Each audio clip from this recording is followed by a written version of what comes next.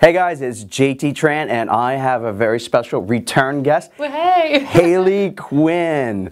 For those of you who don't know, Hayley Quinn is a dating expert and recently a TED speaker. Woo! Congratulations. I have to say, at that moment I did my TED, I walked on stage and I remember walking off the stage and everything in between is gone. It's like, it was just so amazing, huh? Yeah, very overwhelming but completely awesome. Cool, cool. And what was the name of your speech? Love is the biggest distraction to ourselves. Oh yeah, so I'm kind of going renegade on the whole dating thing and talking about mindfulness and meditation, but before that I have helped a lot of men with their dating skills. Well, why don't you tell our audience who aren't familiar with you and your work a little bit about your background? Of course. So I actually got started in the pickup industry and I was a ghostwriter for loads of the big American pickup artists. I don't think they'll mind that much if I call them out. So who do I work with? Juggler, Ross Jeffries, who I'd had dinner with a couple of nights ago. He's still kind of a friend of mine. Carlos Suma.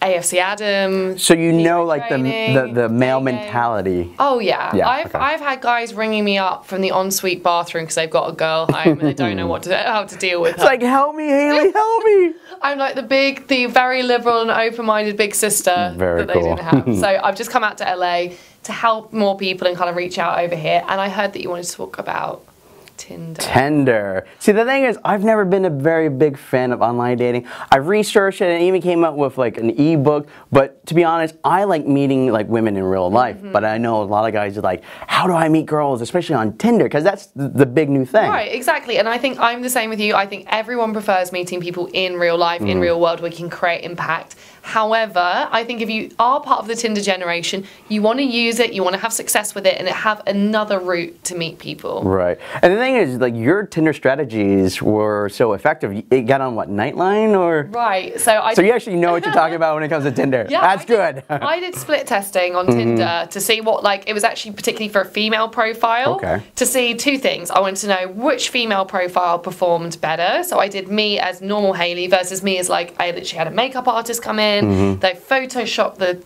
I had like massive boobs and a tiny waist, and I was like, okay, and this is on my YouTube channel. And after that, I also went to see what messages guys were sending, and I'm not joking. Just to give you guys a perspective, me with my big like fake boobs and like perfect makeup. 300 matches. Wow. In 30 minutes. In 30 minutes. Wow.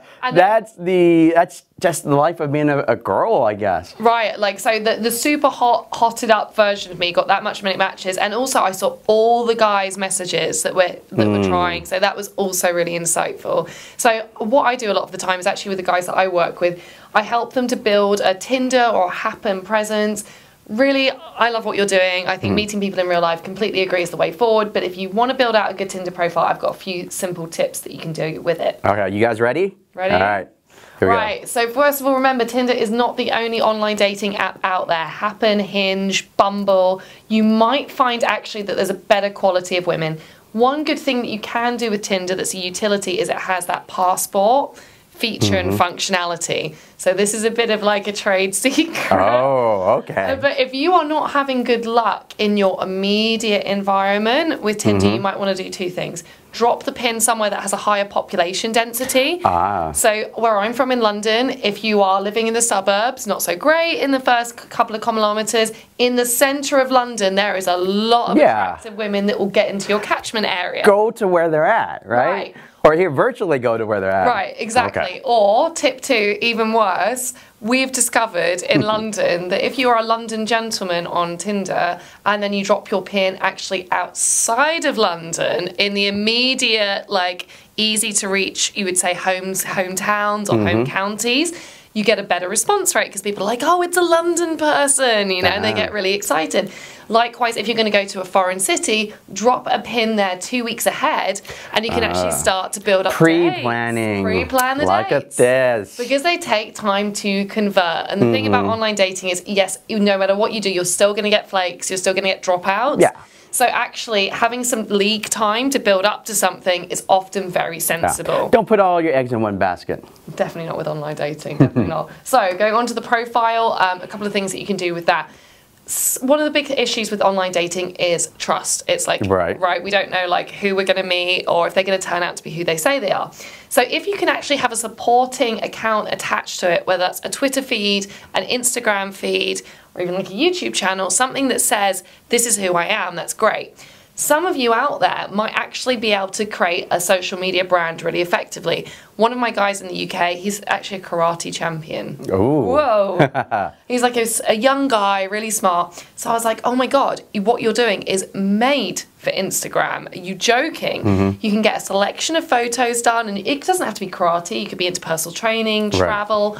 If you've got some really nice looking photos that you can actually create a gallery around and you build up a following on there, that then links to your Tinder account. So not only do people see that you are who you say you are, but it's like an extra like value, higher value. I think it's like status. We all Google now, right? Before we go on it, we Google it. So you look, it's like, who am I Tindering here, right? Right. So you can use that to your advantage, though. So I would focus on one form of social media and completely own it, make it look really high spec, because also this is a personal brand that you're presenting. Right. And you know what? It's not all about being the best looking person. If you have well edited photos, they look super professional, not in terms of your actual profile, but on the Instagram or the linked accounts, or you have a very active, very funny Twitter feed, something that demonstrates other things and other qualities about your life. So you've got that extra dimension.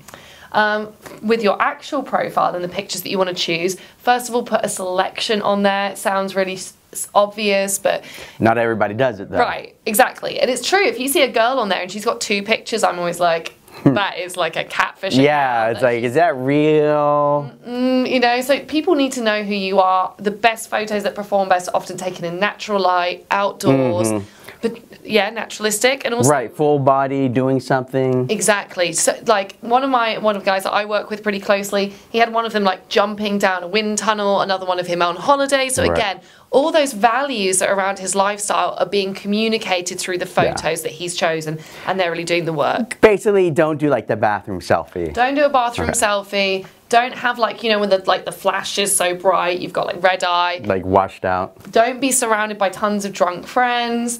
Don't be surrounded also with, don't go shirtless. You know, that's the one thing. See, I was going to ask. I hear kind of both sides where it's very douchey, but this is a hookup app, right? This is like girls are looking for a guy with a nice body.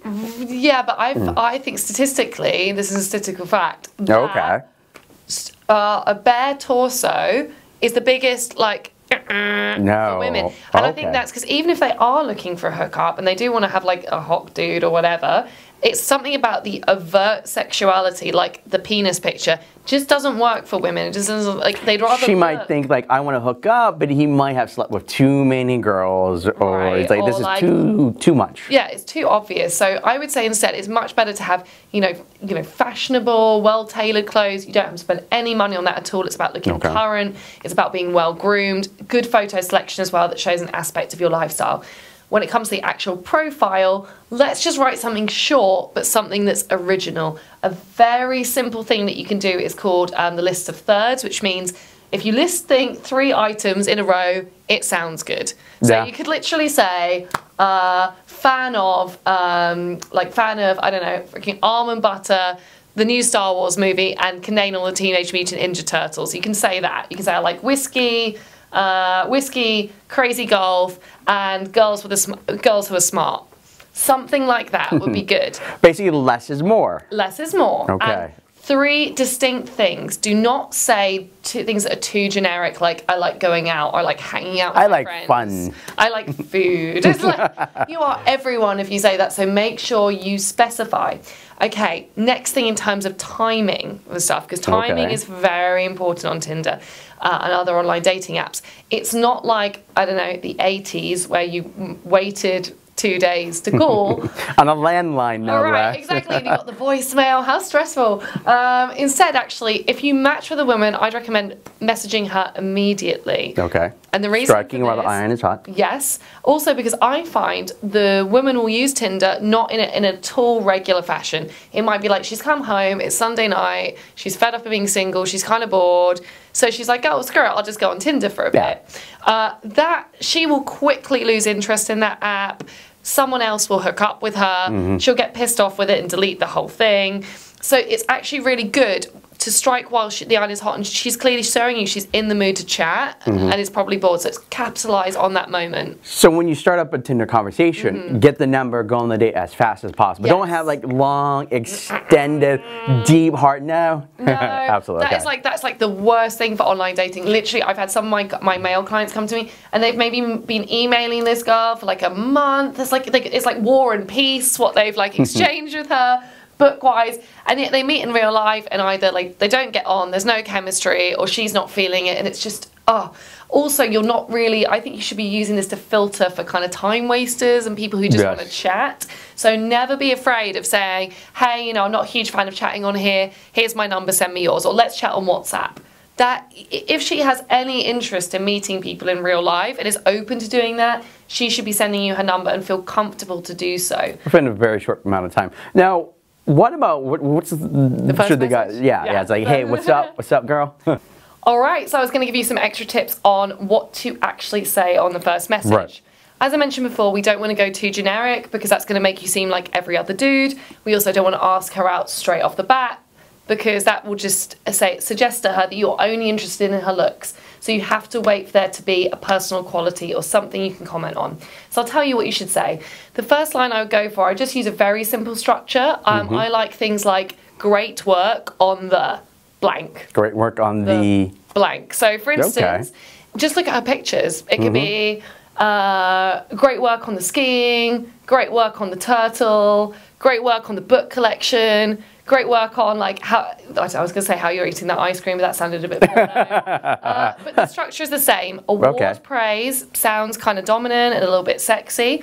Another really great hook phrase you can use is, so tell me about. So tell me about the blankety blank. Okay.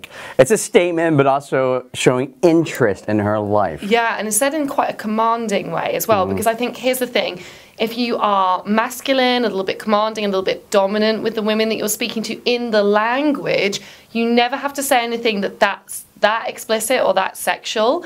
She's just going to get the vibe from you, right? So it's like if you say, meet me for coffee tomorrow. Again, it's one of those things, it's making that assumption. Right. That she's going to say yes.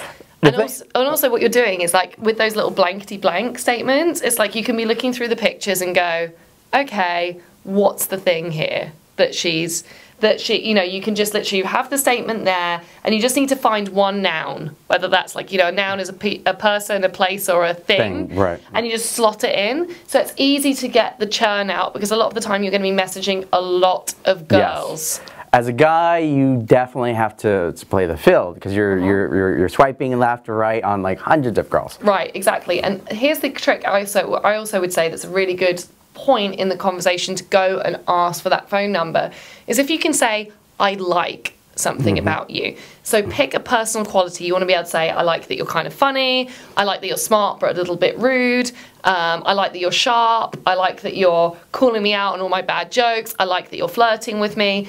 If you can say that and you can like put your finger on like a personal quality of hers, and remember, it doesn't have to be technically right. A woman isn't really looking for that. She's looking to be noticed, to have that validation, to have your attention, to have the flirtation. If you can say that line and you can say it with some certainty that you've picked a sensible quality for her, if she accepts that quality and is like, yes, I am, and starts playing back and forth with you, that is the moment to go in for the phone number. Gotcha. Cool. So you just do immediately, as soon as you match, straight up message, so tell me about or great work on and then you can say, how's your Wednesday going? Even that's better than how are you? Then after a bit of back and forth, you want to say, after maybe a few messages, I like that you're XYZ. If she responds positively, hey, I'm not too into chatting on here, but let's connect on WhatsApp. Here's my number, what's yours? Cool, cool. That's some really good stuff. Again, I just don't like online dating. No, me neither. So I've tried it and I'm like, this sucks. I love meeting people in real life, you know, because you get that connection impact, but I do know there's going to be guys out there that are going to want to know how to hack Tinder and to get good at that. Yes. So. Well, this has been some really great stuff.